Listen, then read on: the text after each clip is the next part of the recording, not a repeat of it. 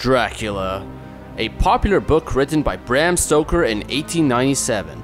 It is loosely based on the tyrannical ruler Vlad the Impaler, who held the title of Dracula in the event that he had survived and became a menacing vampire. The popularity of Dracula has exploded into different mediums, from many different movie adaptations to plays and of course video games, the Castlevania series. As such, welcome to Castlevania 101 Part 2, where we explore the whole history of Castlevania. And today we're going to talk about the sequel 8-bit Castlevania NES games.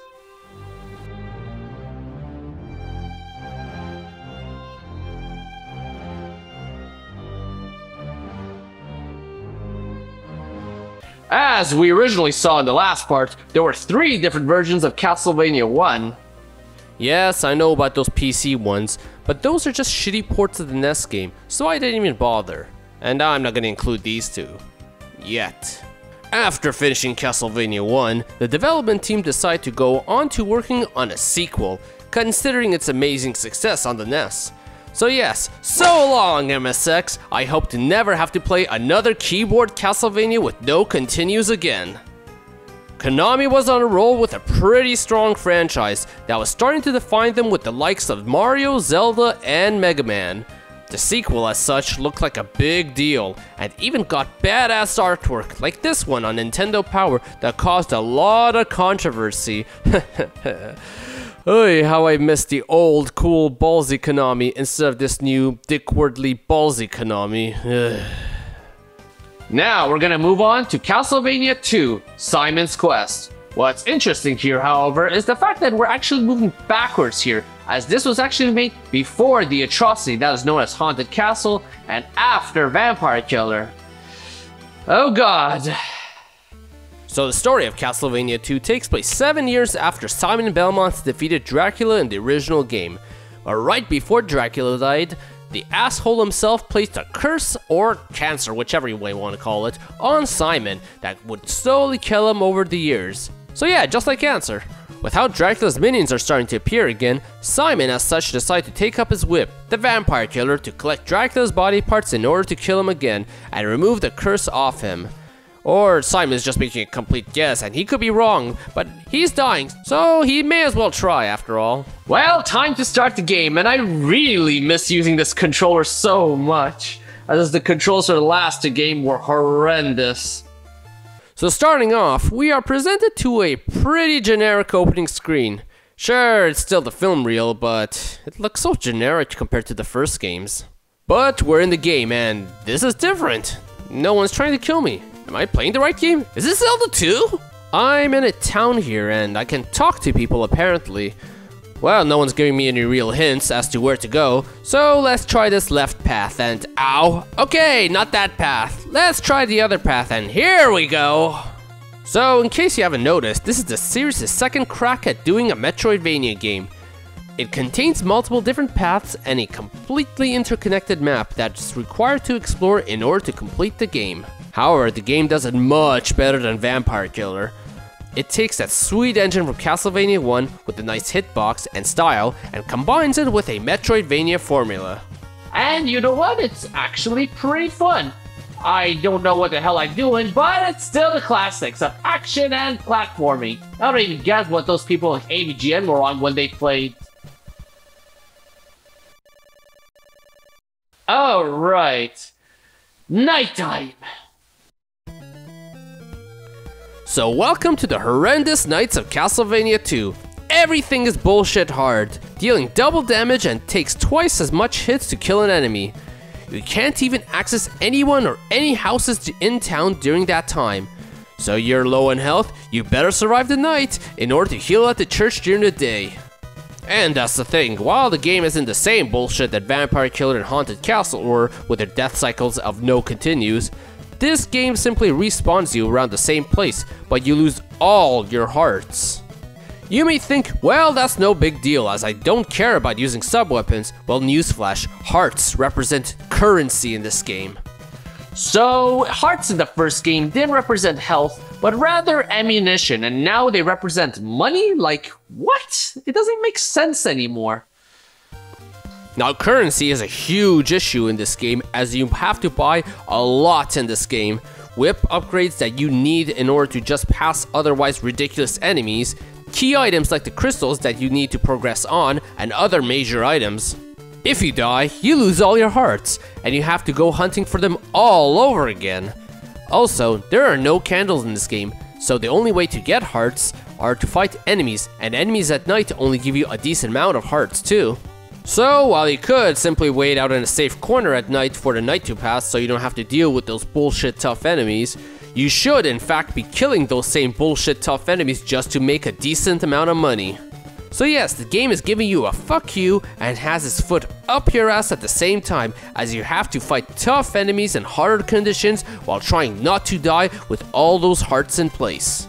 Sure, you get 3 lives before you lose all your hearts, but when you finish a dungeon, you might only have 1 life left and 100 hearts at the same time, so that is when it's a truly scary moment of survival. Right, so let's talk about the dungeons. So throughout the game, there are 5 dungeons which house each of the pieces of Dracula. These are more akin to the traditional Castlevania levels from the first game, except they're not so linear this time. Like, here's the first dungeon. Now, how am I supposed to go up there? I know this game is non-linear, but is this not the first place I'm supposed to be? Like, what am I supposed to do? Wait a minute. How am I going up on my own? Well, it seems by having the white crystal you get in the first town, it lets you see this invisible platform, which I would not have known without jumping like an idiot. And that's the thing, the game is very vague. I mean, I was thrown in the middle of the town, talked to a few people, and had no idea what they were on, and went on and later got some hearts and realized I did need a white crystal and went all the way back just to get it. Apparently there was a guy at the start that tells you about it, off to the very corner that is. Seriously, this is Castlevania. I'm used to being thrown into the action and just moving forward to combat and jump, not trying to decipher the Rosetta Stone. So, back to dungeons, the issue becomes very clear that even if this part is like Castlevania 1, it is much worse. There are invisible blocks everywhere, and there isn't any hint as to the fact that they're invisible. They look like any other block, but you fall right through them, and you got to climb all the way back up again. It's as if they are artificially trying to lengthen the game this way. Alright, at the end of a dungeon, and no boss! What? Well, this is anticlimactic. In the meantime, let's look up that remake of Castlevania 1 in Unreal Engine, mind you. This is anticlimactic. So yeah, we get to the room with Dracula's body part, and it's covered in an orb. How'd I open this shit? Well, apparently you need to find a merchant in this place that sells you an oak steak. What the hell is an oak steak even? And why are merchants literally living in a dungeon full of monsters? Were they literally waiting 7 years just for someone to come in hopes of just 50 hearts? Well, wow, I don't feel so bad anymore, as I feel actually bad for him, as I feel that I've ripped him off. But I feel more ripped off as I feel like I'm wasting my time when I could just simply be replaying Castlevania 1 instead of this. So yeah, we now got Dracula's Rib, which gives you this neat looking shield from Vampire Killer. Yes, that game did have one nice thing. Also, I do wonder, why was Dracula's body torn apart like that? From what I remember in the Dracula mythos, all you need to do is stab him in the heart and cut his head off. No wonder Simon was dressed up like Conan the Barbarian in the first game. Upon getting the body part, you're not even transported back outside Zelda style. You gotta go through all this crap just to get out. Why? 'Cause bullshit. Later on, as I book it back to the first town cause I'm on my final life and I'm hoping not to die from the horrible night, I end up buying holy water, and fuck, this thing is amazing, just like it was in Castlevania 1. It not only assists me in stopping enemies in their tracks and makes the game not as tough even at night, but I can also throw this down repeatedly on the ground to see where the invisible blocks are even. I guess the only real downside to this is that it doesn't have the nice flame effect that it used to have. Wait, why do these fucking bones from enemies have that flame effect, but the obvious holy water doesn't anymore? Well, sadly, holy water isn't as nice as you may have just thought, as you soon encounter crap like this spider here, which you can't holy water, and it shoots at a very long range. I mean, seriously, this is terrible with how I'm getting attacked from all sides. Ugh. Of course, that's only one path. The other path in this Metroidvania takes you to these eyeball thingies that even with holy water, it is still quite difficult to defeat. So you soon make it to this town that seems to have no churches and no one is in these houses. Odd. Well, next town. Same thing. What is the point of these towns? Well, there's this guy who wants your white crystal in exchange for a blue one and, well, he just grabbed it without permission. Okay. So now where do I go? Well, there's this lake here. I'm assuming that I have to cross the lake here, but do I use the blue orb since it's blue? Nah, that's too stupid. That's just too stupid, and this game's too stupid. Ugh. I mean, there's this whole land below it, and yet the water is still standing there. So it's not like the water was drained. Why is this game so stupid? Anyways, here's the easier second dungeon, which the only thing about it I want to say is, wow, these spikes take more than half your life. So at this point, I've explored everything I can in the east, and I can't seem to find where to go. I mean, the left path in the first town is now doable with my stronger whip plus holy water, but I can't get past this poison. People here in this far off town are telling me that I need something called a laurel to get past there, and being told also to buy garlic for some reason. But I have no idea where. I have literally checked every house and talked to every person, but I can't find a single merchant. Alright, time to do what I hate best. Hit up game facts, cause fact this game! Alright, let's see here. Apparently it's telling me that I can buy them in the shop in these very towns that told me to buy garlic and laurel, but I don't see where. And suddenly the answer is... Remember all those houses that were empty earlier? Well, you have to holy water the floor or the side walls to find the merchants that are hidden there.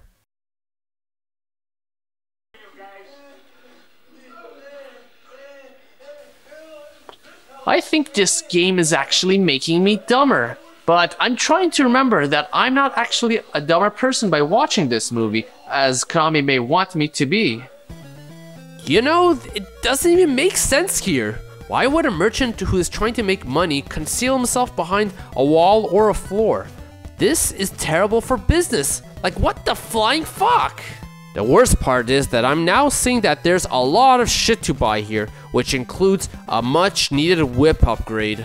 And so this is what this game seems to be about. Not about the action or adventure, but grinding for hearts. Hearts that I now need to buy all this shit. I even now welcome the horrible night, just so I could make much more money off those strong foes. Well, this is quite a reflection as a millennial, as a lot of what we do try to do is try to make a living, and a lot of the feasible jobs are also at night.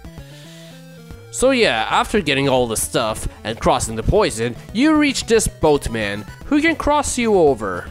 Sure, I'll take you to a good place. What he says is suspicious, but he's safely taken me to land, so screw overthinking this. Well, after you pass a town which has some seriously thirsty women and seeing a woman who references the Death Star. Wait, hold up! The Death Star?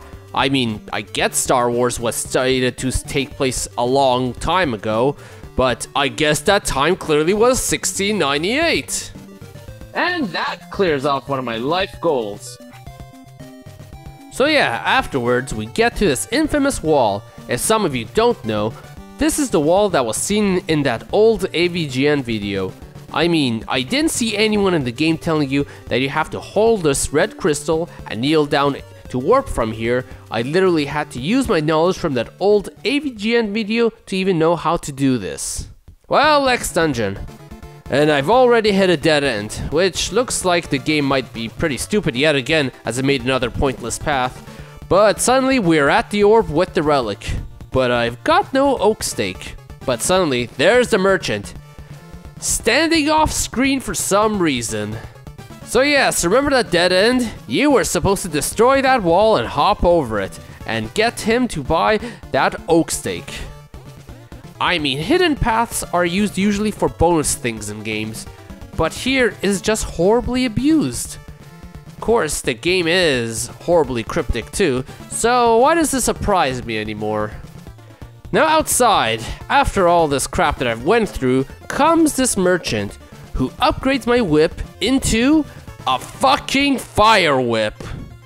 I mean, I've went through a lot in this game, but fuck, this is so badass. It's so badass that a fire enemy even dies to a more badass piece of fire. And wow, already another dungeon, which has surprisingly a boss fight. Finally a boss fight, which I could skip. Why is everything in this game so freaking anticlimactic? Ah, screw this shit, I'm fighting him. And it's still anticlimactic, as he's too fucking easy for a Castlevania boss. Well, we're done with that dungeon. Now where to? Well, this leads back to that old graveyard in the right path, meaning I came full circle. So where the hell do I go to now? From what I remember, there's only 5 relics in this game, but I've got 4 of them. So there's one more out there, but where could it be? I've explored everything. Sure, I'll take you to a good place. Wait a minute. You've got to be kidding me! Okay, I should calm down. I really should calm down. I mean, after all, last time, I punched a hole in this wall and I did this patch job here, which isn't very good. And I don't want that to happen to the rest of this room. So I'll just keep it inside and I'll just recover with some wall meat that's still inside of there. What the?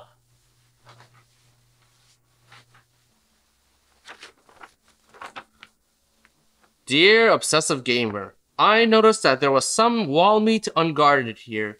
Sincerely, Simon Belmont.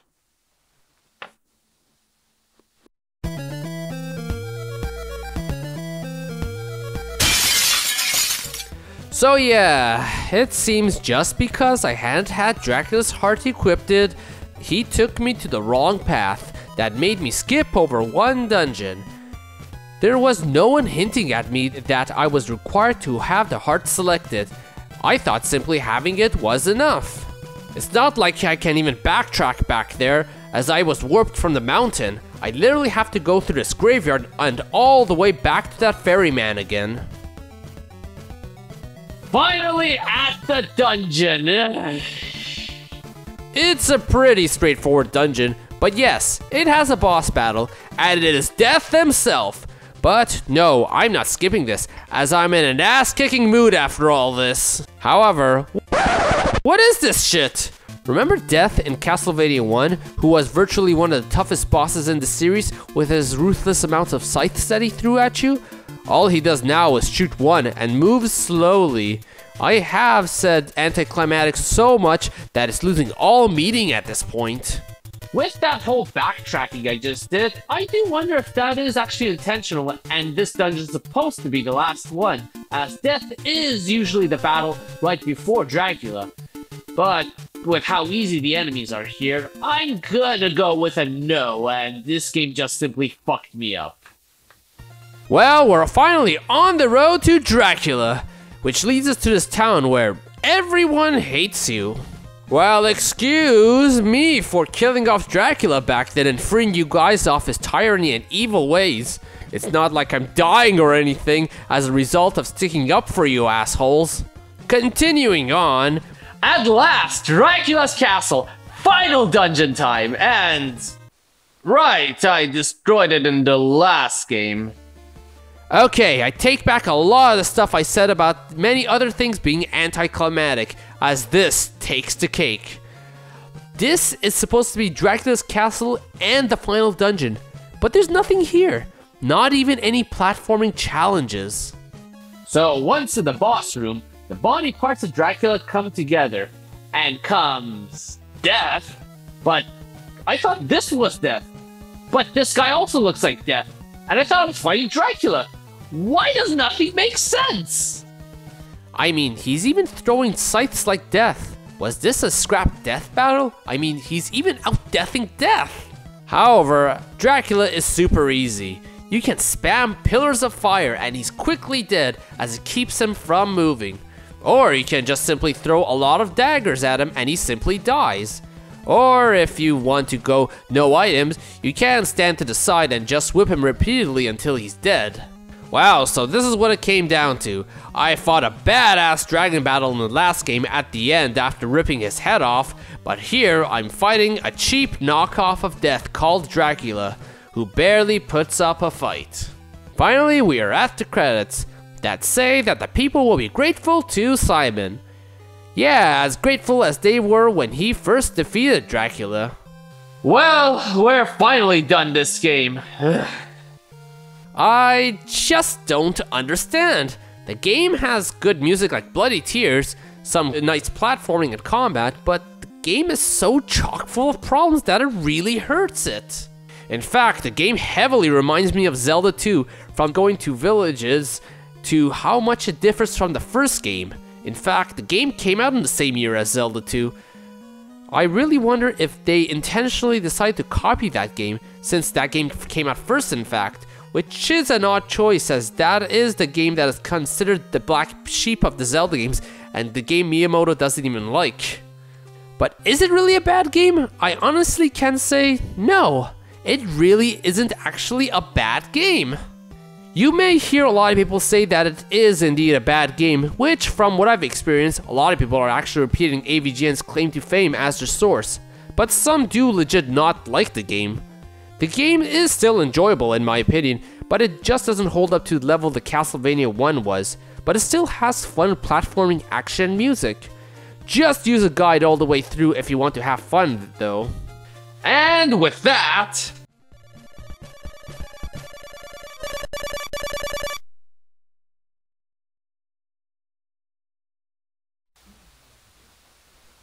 it's dark, and from what I remember, things are a lot tougher in the dark, and so it's time for Castlevania 3, Dracula's Curse. After 2 bad and 1 mediocre Castlevania game, the team, who weren't responsible for the atrocious Haunted Castle and Vampire Killer, finally decided to go back to what made Castlevania 1 amazing and improve upon it. Thus came out Castlevania 3, Dracula's Curse. Instead of continuing the story of Simon Belmont, the team decided to instead make this a prequel based on Simon Belmont's ancestor, Trevor Belmont. Just as you start the game, you see the film reel going down, flickering much better already than the Castlevania 2 generic opening. The story geniusly takes place in 1476, right around the time the historical Vlad the Impaler's real-life death happened, which, based on this, is when Dracula had just become a vampire. Don't worry, Castlevania fans, I'll plan to talk about Lament of Innocence one day. With Dracula spreading his evil and tyranny throughout Europe, the once exiled Belmont family, who were feared for their superhuman strength, were called in by the church to defeat Dracula. For a NES game, that's, in my opinion, a rather nice setup to a story. Genius, I would say, with how nicely they are trying to tie it to Vlad the Impaler here too. Anyways, the game doesn't just put you in the shoes of the whip-wielding Trevor Belmont, but 3 other characters too. They include the famous and beloved Alucard, who is the son of Dracula, based on the Alucard from the film Son of Dracula, down to its design even, which you may hear a lot about later in the scheduled Castlevania 101s. Next is Grant Dynasty, whose name is based on the noble house of Dynasty of Wallachia, Wallachia being where Transylvania is located. And Sypha is based on syphilis, I mean, possibly on the word cipher, since her true nature is hidden. but enough of that. Have at you! You should have saved that line for Symphony of the Night. Ow, my eye! As stated before, welcome back to True Castlevania.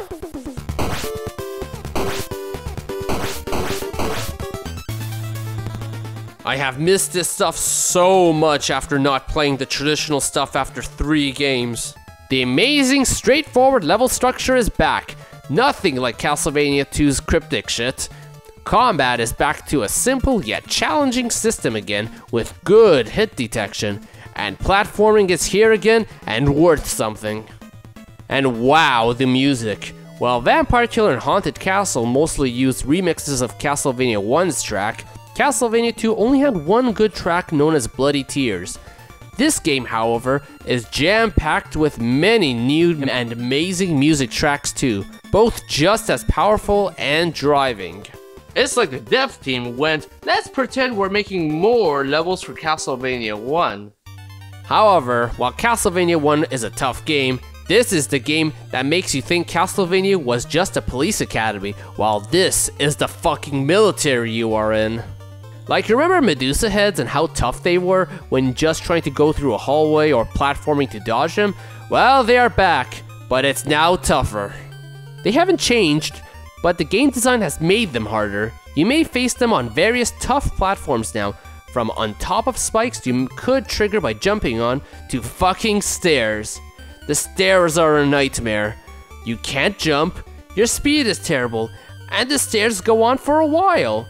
So a Medusa is coming at you is a very hard thing to deal with.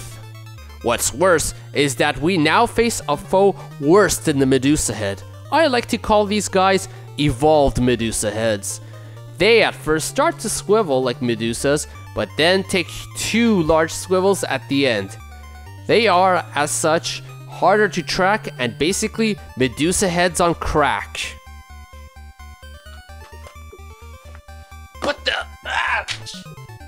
Remember how Metroids in Metroid 2 were only a base form and had these evolved forms that were much tougher? Well, I like to think of these guys as the evolved Medusa heads coming at you now. What's worse is that you face them mostly on stairs too. Other than stairs, the level design is much tougher too now. General horror platforming, like trying to jump off this teetering platform to the other side, or levels that literally slide upwards. If you are caught at the bottom, you are dead, and that literally makes no sense why it happens.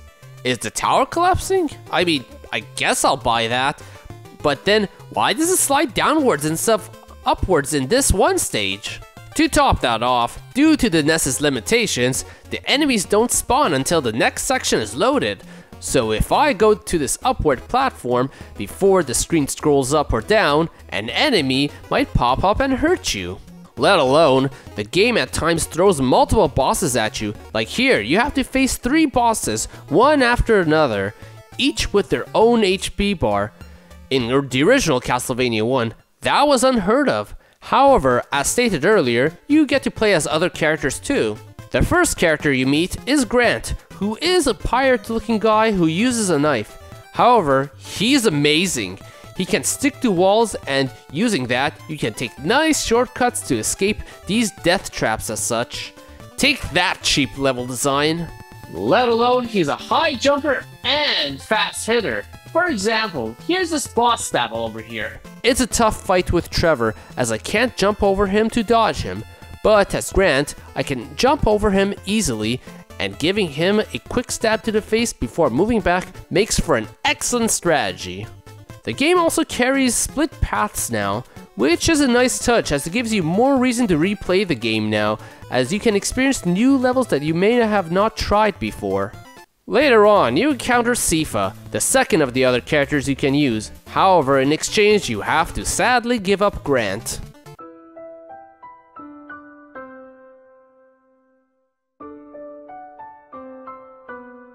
But it's so worth it.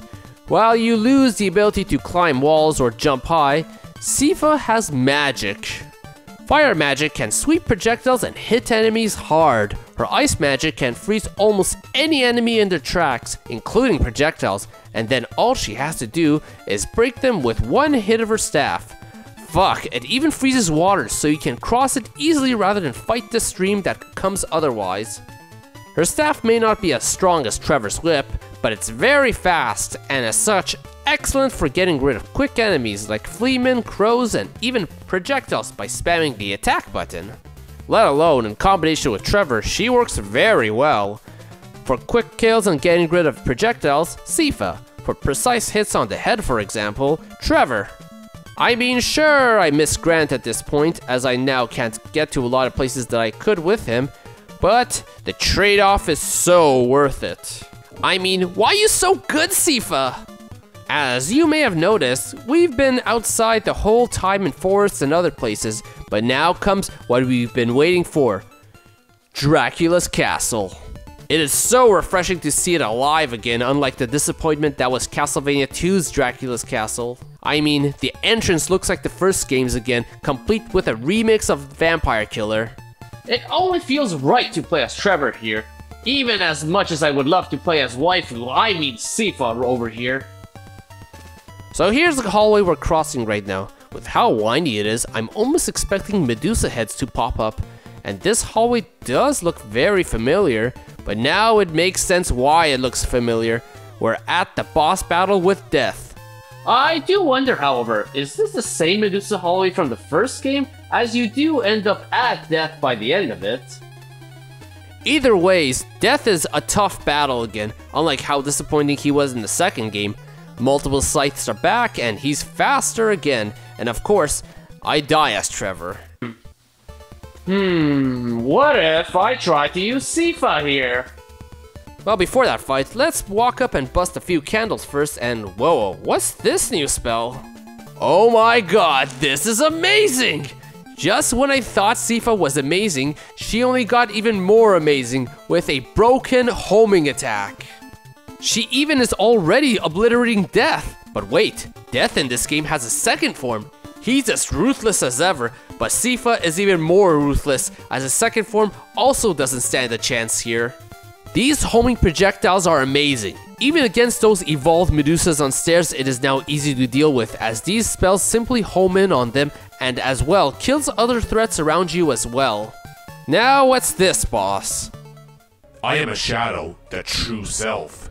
You tell people your name is Trevor, but in fact, it is Ralph, but are too ashamed of it, cause you don't want to be name-called into Ralph Belmont Wiggum.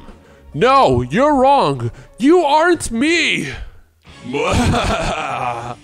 Alright, final level before Dracula, which definitely is tougher with this bullshit ceiling lowering crap and soon requiring you to swing on these pendulums. I mean, wow, this clock platforming is tough. You think the clock has just stopped far enough that you can jump, but no, you have to wait just slightly longer against what looks reasonable just to be able to make that jump, let alone these pesky bats keep throwing you off. But finally, here we are, the Dracula fight. No more Death ripoffs, a real, tough Dracula battle. In this Dracula fight, he makes pillars of fire that surround you. The closer you are, the more closed in the pillars are, and soon afterwards, he launches another pillar right in the middle to hit you. So if you are too close, you have no room to dodge the middle pillar. As such, keep your distance far enough to dodge the middle pillar while being able to hit his head through the outer flame pillars. Granted, it may be much harder than it sounds, as one needs to maybe get used to the timing of the middle pillar too, which as such may lead to a quick death. Well, I wasn't expecting to beat Dracula on my first try, but why am I back here again? In Castlevania 1, when you lose to Dracula, you start at the bottom of the staircase and you could simply just face him again. Here, they throw you all the way back at the last door, meaning you have to go through all these enemies and that bullshit swing platform all over again just to have another crack at him. And this is a tougher Dracula battle in the first game, and yet they want you to go through all this again just to have another crack at him? Anyways, once you defeat Dracula, his second form pops up, and this badass soundtrack pops up. You know shit's really going down now. This version of Dracula looks like it has multiple heads and thus multiple ways to target it. So the clear choice is the waifu's fire attack, which incinerates it very, very fast. But wait, if that almost seemed underwhelming for a final fight with that form, don't. You're now in for one really tough fight, a rare Dracula's third form. This fight is easily one of the toughest fights in the series. I would put it on the same tier as a death battle from Castlevania 1. He has only one weak spot on his head, and you have to ride these platforms just to get close enough to hit him with your whip. Unless you have axes, which good for you, but I ran out, so I had to start whipping Dracula. However, the fact that it is platforming is what makes it tough. Dracula fires these beams at you, so you have to dodge while riding these platforms. It's not just a fight against Dracula, but the whole design of the game coming in one, from action to platforming. I want to say this is genius, but this is such a ridiculously tough battle, and combined with having to start this whole level again, it gets really tedious. Well, as much as I'd love to beat this as a Belmont, just like how I love to beat my Mario games as Mario rather than Luigi, I might need to play as Sifa if I want to maybe beat this. And it does make a difference. While the platforming is still hard, Sifa's fire attack has a bigger range and it hits harder than Trevor's whip. As such, it now feels like a much fairer fight, even if it's still a tough fight. And Dracula is defeated! Not by the hands of a Belmont, but a Belnade. And so, the overrated Belmont stands next to Sifa, who finally lets her hair out, and seems to maybe get together with Trevor. Well, way to go! You got good taste, man. You definitely don't need to worry about her being kidnapped like Simon did in Haunted Castle. Well, that's Castlevania 3. It is so satisfying beating a game that hard. I'm forgetting something, aren't I? Wait, there was another character, wasn't there? Shit, Alucard, right. But I just beat that game. Do I dare play again? Yes. I just can't leave this game incomplete. Well, apparently there was a split path in the game that you had to choose, one leading to Sifa that I took earlier, and one that eventually leads to Alucard. First off, this path is much harder. Like, the game was already harder than the first game while playing on that other path, but this one is basically punching you in the gut every little way. Platforms are much harder, enemy combinations are much rougher too. Low on health. There usually is some meat somewhere near the boss. Why can't I find it anywhere? This mode even is taking away the one thing that keeps me from pulling my hair out. Soon you reach Alucard, who, like Grant, appears as a boss fight first, and fights a lot like his father in the first game. Well, maybe the difficulty of this path is justified because maybe Alucard is actually more broken strong than even Sifa. Yeah, that must be it. I mean, why else is Alucard so loved? Alright, here we go. No, wait, ow, ow, ow. Why don't your attacks hurt them? Ugh! Yeah, Alucard sucks. First off, he gets weapon upgrades like Trevor, which in his case results in those fireballs. You might think that is good, as Dracula's were pretty strong, but Alucard is terribly weak. His fire only does half the damage the whip does, and the only way to be on par or better is to have 2 or 3 of the fireballs hitting the enemy at the same time. Which isn't easy at all, considering you have to be right up to them and having those weapon upgrades at the same time. I mean, sure, I had Sifa and Grant attack from up close, but that was only to kill off weak and fast enemies in one shot, while these guys also had either strong sub-weapons to toss at enemies or strong magic. Alucard, on the other hand, doesn't even have any damaging sub-weapons. I mean, look at this crap! I can't even kill a Medusa head in one blow, which I usually need to do if I'm having a tough time dodging them. So this is the Alucard all you Castlevania fans are creaming about all the time, saying he's like the best character ever. I probably shouldn't be saying that, as I might regret it around the time of Symphony of the Night, possibly. And oh my god, the platforming is very rough in this path. You have all these falling blocks which are very tough to see coming. I mean, sure, I say trial and error, but how many times do I have to die to learn in what order they fall in? Well, fuck this shit. Let's use Alucard's one decent ability, turning into a bat. Basically, as much of a terrible fighter as Alucard is, he is amazing for avoiding platforms as he can fly. But that's it really, and to be honest, platforming that is really tough isn't as common as enemies, and so Alucard just isn't worth using on this platforming really. As such, we are back at the Dracula fight. As much as I'd like to have it be son versus father here, I'm not even going to bother with how weak Alucard is. And so it's Trevor versus Dracula. I mean, sure, I wanted this fight, but it's just so disappointing not to have a reliable partner for this fight. Alucard has basically become that one jock kid who is paired with this nerd kid and lets the nerd kid do all his work. I mean, he is popular like a jock kid too. But regardless, while it is easy enough to reach the final form with Trevor alone, it is as usual the final form that is the real tough battle. Of course, like earlier, I ran out of axes, so I gotta get in close to hit him. However, when I want to hit him, I get beamed. I want to dodge his attack, I still get beamed. I successfully dodge his attack, but I fall into a hole. I successfully hit him, but then he hits me and I bounce backwards as in Castlevania tradition into this shithole here. And this keeps going on and on and on with having to platform to the final battle, fight, lose, and rinse and repeat. I haven't felt this defeated since that Castlevania 1 battle with death, and I don't think Holy Water will do much here. I mean, I already did this with Sifa too. I just can't seem to do it without her. I'm the Obsessive Gamer, everyone. I'm that because I love video games, and I put so much of my attention into them. I try to beat any game I play, unless, you know, they're broken, or they suck, or, well, there might be a lot of reasons, but this might have to be one of those times where I give up.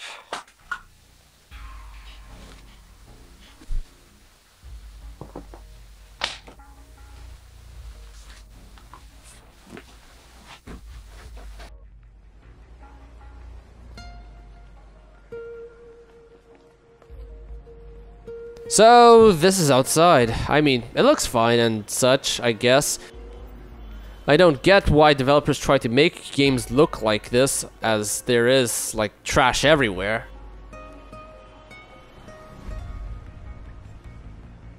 But trying to talk to people is tough. Everyone keeps avoiding me. Sure is different from games. Well, real life is a lot harder than I thought it is. I mean, how do people do it all the time? I'm giving my resume to all these people, but no one ever wants me for anything. I mean, sure, I have one there that I'm like obsessive gamer for like a few years and just gaming in general for a long time, but how do people do this? I mean, it's almost as if it's harder than Castlevania 3's final boss. Wait, why am I even here then? I should be at home playing Castlevania 3 again. Sure, it's harder, but at least it's easier to do. I should be able to do this. You know what? Let's go.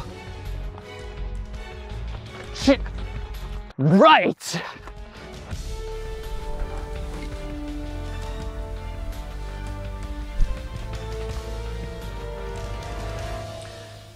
You know what? It's not about if I can beat this game or not. It's about focusing. Just like how all these people try to focus on their lives and try to get their shit together. Sure, I can be doing that too, but everything sucks less here. So fuck this shit. We're beating this game as planned. As such, after chipping away at Dracula with all of my axes, I leapt to these platforms, stood at the very back of them, and so he beamed at me. I jumped forward to dodge them and landed at the very front of the platform, which then gave me leverage to simply jump up, hit him, and land me back on the very back here. Rinse and repeat, and Dracula is dead!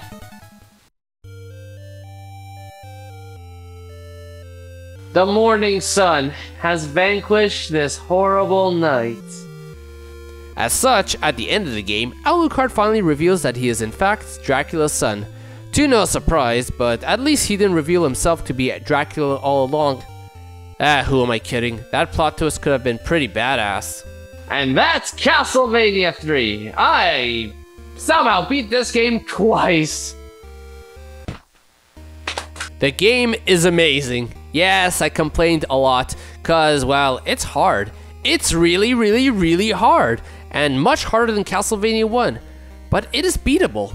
Just like Castlevania 1, it has continues, and thus, trial and error, you can do it through. Let alone, the game gives you a lot of tools at your disposal, such as these 3 extra characters, which provide a lot of assistance to defeat the tougher parts of the game. Worried about this platform here? Use Grant to go around it. Falling blocks giving you trouble? Have Alucard fly around them. Dracula being a dick? Sifa's magic does wonders. In fact, I want to go as far as to say that difficulty, in my opinion, was thrilling. You know how satisfying it feels just to get past the hard parts in this game? By learning through trial and error what is hard and applying that knowledge to the game, it feels good. And of course, this is aside from it being like Castlevania 1, the amazing action platformer it is from its level design that in my opinion is even better here, enemy encounters, and boss battles which are better handled this time around too. It is, in my opinion, the true sequel. No broken mechanics like Vampire Killer and Haunted Castle, no stupid confusions and pointless places to travel to like Castlevania 2, a true sequel to Castlevania 1. So yes, this is a very good game. However, if you can't handle hard games, don't push yourself to play it. Play it if you like Castlevania 1, as this does feel like the next step up. Now, one final fact. We really got gypped over here. Castlevania 3 was a much better game in Japan. First off, the music quality is so much better. I mean, just listen to the difference here.